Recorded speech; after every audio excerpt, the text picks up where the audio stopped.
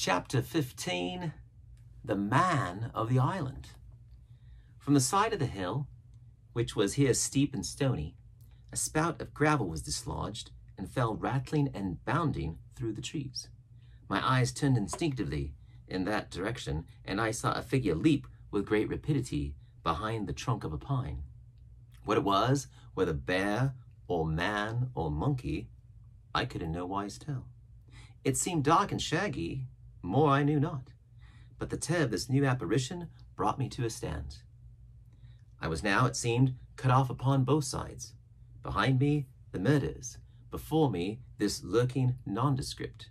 And immediately I began to prefer the dangers that I knew to those I knew not. Silver himself appeared less terrible in contrast with this creature of the woods, and I turned on my heel and, looking sharply behind me and over my shoulder, began to retrace my steps in the direction of the boats. Instantly the figure reappeared, and making a wide circuit, began to head me off. I was tired, at any rate, but had I been as fresh as when I rose, I could see it was in vain for me to contend in speed with such an adversary. From trunk to trunk the creature flitted like a deer, running manlike on two legs, but unlike any man that I had ever seen, stooping almost double as it ran. Yet a man it was. I could no longer be in doubt about that. I began to recall what I had heard of cannibals.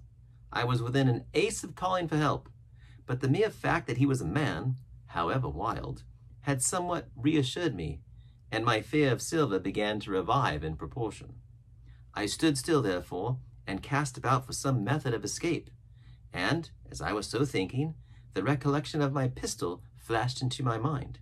As soon as I remembered I was not defenseless, courage glowed again in my heart, and I set my face resolutely for this man of the island, and walked briskly towards him. He was concealed, by this time, behind another tree trunk, but he must have been watching me closely, for as soon as I began to move in his direction, he reappeared and took a step to meet me. Then he hesitated, he drew back, came forward again, and at last, to my wonder and confusion, threw himself on his knees and held out his clasped hands in supplication. That I once more stopped. "Who are you?" I asked. "Ben Gunn," he answered, and his voice sounded hoarse and awkward like a rusty lock. "I'm poor Ben Gunn, I am, and I haven't spoke with a Christian these 3 years. I could now see that he was a white man like myself, and that his features were even pleasing. His skin, wherever it was exposed, was burnt by the sun. Even his lips were black, and his fair eyes looked quite startling in so dark a face. Of all the beggar men that I had seen or fancied, he was the chief for raggedness. He was clothed with tatters of old ship's canvas and old sea cloth, and this extraordinary patchwork was all held together by a system of the most various and incongruous fastenings, brass buttons, bits of stick, and loops of terrygaskin. About his waist he wore an old brass-buckled leather belt, which was the one thing solid in his whole accoutrement. 3 years, I cried. "Were you shipwrecked?" "Oh, nay, mate," said he, "marooned." I had heard the word, and I knew it stood for a horrible kind of punishment common enough among the buccaneers, in which the offender is put ashore with a little powder and shot, and left behind on some desolate and distant land. "Marooned 3 years agone," he continued, "and lived on goats since then, and berries and oysters. Wherever a man is, says I, a man can do for himself, but mate, my heart is sore for Christian diet. You mightn't happen to have a piece of cheese about you now?" "No, well, many's the long night I've dreamed of cheese.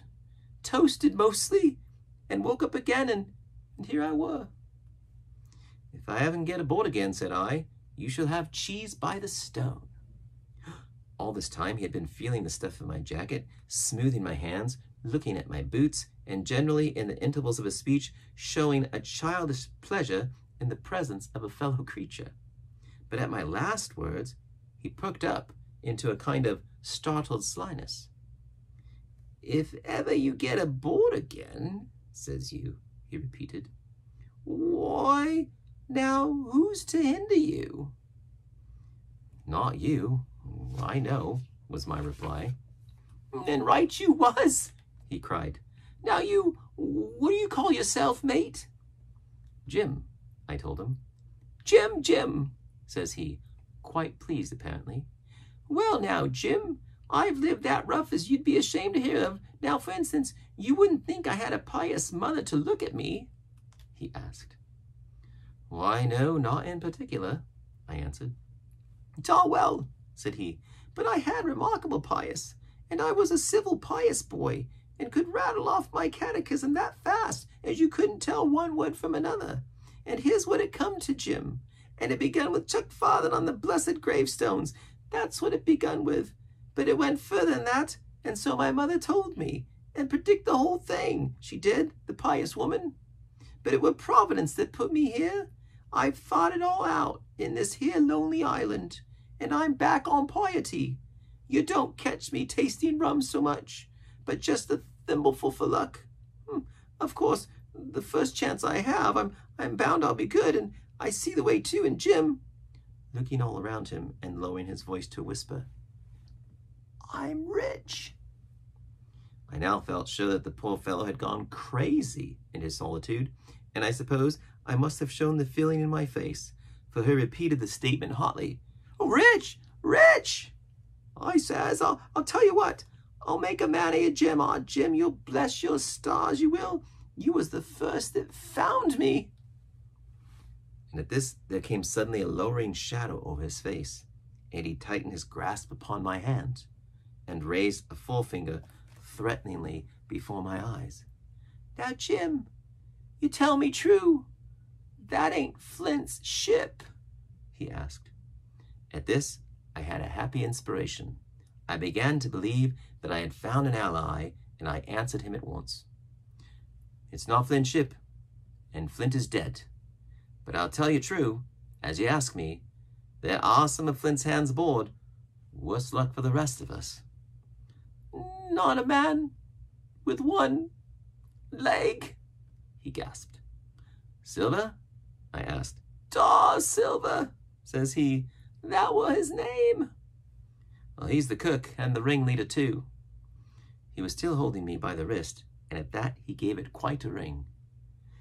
"If you was sent by Long John," he said, "I'm as good as pork, and I know it. But where was you, do you suppose?" I had made my mind up in a moment, and by way of answer told him the whole story of our voyage and the predicament in which we found ourselves. He heard me with the keenest interest, and when I had done, he patted me on the head. "You're a good lad, Jim," he said, "and you're all in a clove hitch, ain't you? Well, you just put your trust in Ben Gunn. Ben Gunn's the man to do it. Would you think it likely now that your squire would prove a liberal-minded one in case of help, him being in a clove hitch, as you remark?" I told him the squire was the most liberal of men. "Aye, but you see," returned Ben Gunn, "I didn't mean giving me a gate to keep, and a suit of livery clothes and such. That's not my mark, Jim. What I mean is, would he be likely to come down to the tune of, say, £1,000 out of money that's as good as a man's own already?" "I am sure he would," said I. As it was, all hands were to share. "And the passage home?" he added with a look of great shrewdness. "Why," I cried, "the squire's a gentleman, and besides, if we got rid of the others, we should want you to help work the vessel home." "Ta!" said he, "so you would," and he seemed very much relieved. "Now I'll tell you what," he went on, "so much I'll tell you, and no more. I were in Flint's ship when he buried the treasure. He and 6 along, 6 strong seamen. They was ashore nigh on a week, and us standing off and on in the old Walrus. One fine day, up went the signal, and here come Flint by himself in a little boat, and his head done up in a blue scarf. The sun was getting up, the mortal white he looked about the cut water, but there he was, you mind. And the 6, all dead, dead and buried. How he done it, not a man aboard us could make out. It was battle, murder, and sudden death leastways. Him against 6. Billy Bones was the mate. Long John, he was quartermaster, and they asked him where the treasure was. "Ah," says he, "you can go ashore if you like and stay," he says, "but as for the ship, she'll beat up for more, by thunder." That's what he said. Well, I was in another ship 3 years back, and we sighted the island. "Boys," said I, "here's Flint's treasure. Let's land and find it." The captain was displeased at that, but my messmates were all of a mind and landed.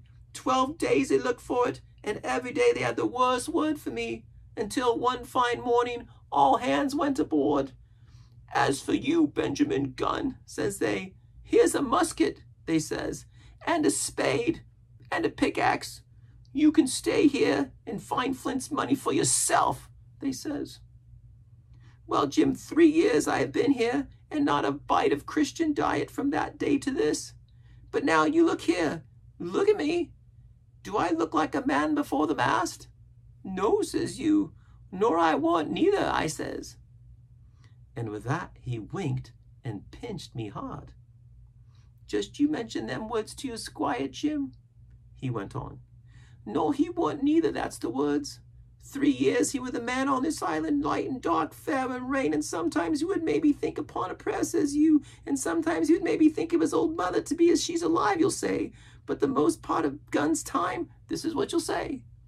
But the most part of Gunn's time, the most part of his time was took up with another matter.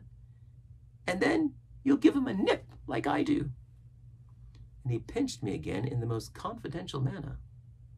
"Then," he continued, "then you'll up and you'll say this, Gunn is a good man, you'll say.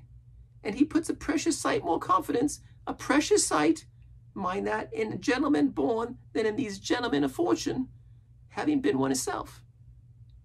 "Well," I said, "I don't understand one word that you've been saying. But that's neither here nor there, for how am I to get on board?" "Daw," said he, "that's the hitch for sure.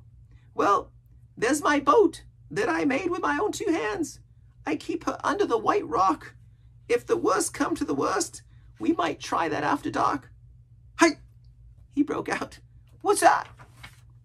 For just then, although the sun had still an hour or 2 to run, all the echoes of the island awoke and bellowed to the thunder of a cannon.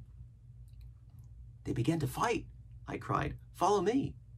And I began to run towards the anchorage, my terrors all forgotten, while close at my side the marooned man in his goat skins trotted easily and lightly. "Left, left," says he. "Keep to your left hand, mate Jim, under the trees with you. There's where I killed my first goat. They don't come down here now. They're all mast-headed on their mountings for the fear of Benjamin Gunn. Ah, and that's the Cemetery." Cemetery, he must have meant. "You see the mounds? I come here and prayed, nows and thens, when I thought maybe a Sunday would be about due. It wasn't quite a chapel, but it seemed more solemn-like, and then says you, Ben Gunn was short-handed. No chaplain, nor so much as the Bible and a flag, you says." So he kept talking as I ran, neither expecting nor receiving an answer. The cannon shot was followed, after a considerable interval, by a volley of small arms. Another pause, and then, not a quarter of a mile in front of me, I beheld the Union Jack flutter in the air above a wood. End of chapter 15.